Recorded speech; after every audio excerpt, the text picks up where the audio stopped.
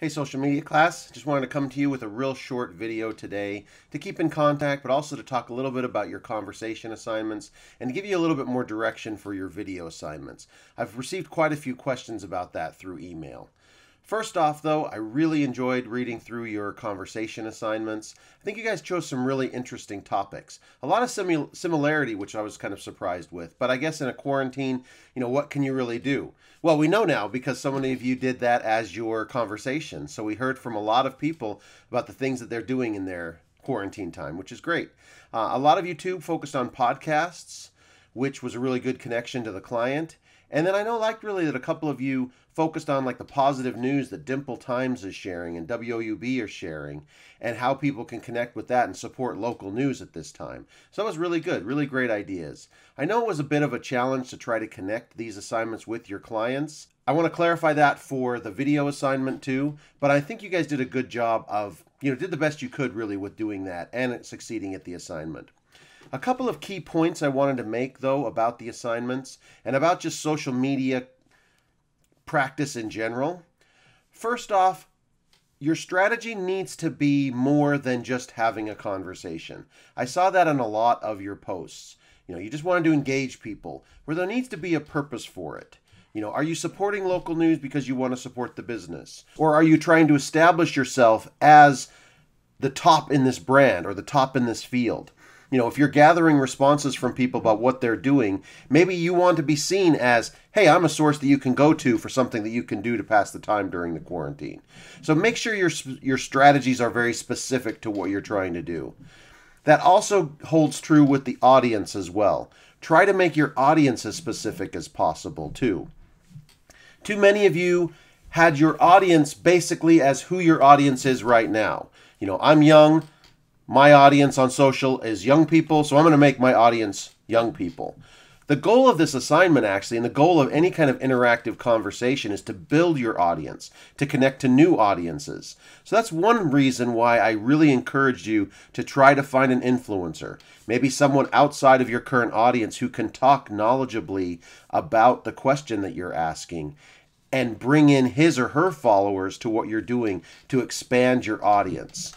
It's also really good to think of that specific core demographic, just like in the assignment that we did in class, that will spread your message for you so you can really build out and get more of an audience than just who's already following you. One of the other things too that I wanted to talk about is what to do with your replies. Sorry, just checking my notes there. Some of you did a really good job of this. Well, let me say this. Everybody did a really good job of replying to the comments that they got, and I appreciated that.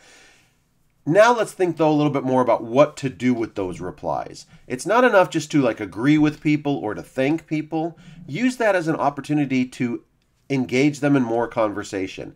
Ask them more about why they replied the way they did. One of the things I saw really frequently was people talked about, oh, I'm watching movies or I'm reading books. It was really a good idea to ask them, oh, what books or what movies are you watching? And get that conversation going. Remember, a true interactive conversation goes beyond just replies and refers back to previous conversations that you might have had. Finally, only one of you used Wakelet, which is okay. This is something that I use a lot in my classes because it's a great way to pull social posts together. And you could have pulled your whole assignment in together, but the screenshots worked. But I want that on your radar, though, if you're working for a client later on and you're really thinking about what's a way that I can pull a lot of social media stuff together.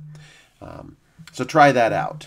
One other thing I wanted to say, too, is I like to see that you guys were interacting and helping with each other's on this assignment. And we got to give Fisky on Twitter, I know that's Marcus, give him some credit because I saw his posts more often on anybody's posts. So thanks, Marcus, for really helping everybody out. Okay, now to talk really briefly about your video assignment. One question that I'm getting a lot has to do with how to involve your clients. A lot of us are in a situation where we're stuck at home. We can't really go out and interview people. We don't know people we can interview on the phone. And especially not if we have to relate that to our clients. So let's just throw that out there, okay? Don't worry about relating them to your clients. Do the video that you can. Just make a great social video that will fit with your personal brand and what you're trying to do on social media. And don't necessarily worry about connecting it to the client. Okay.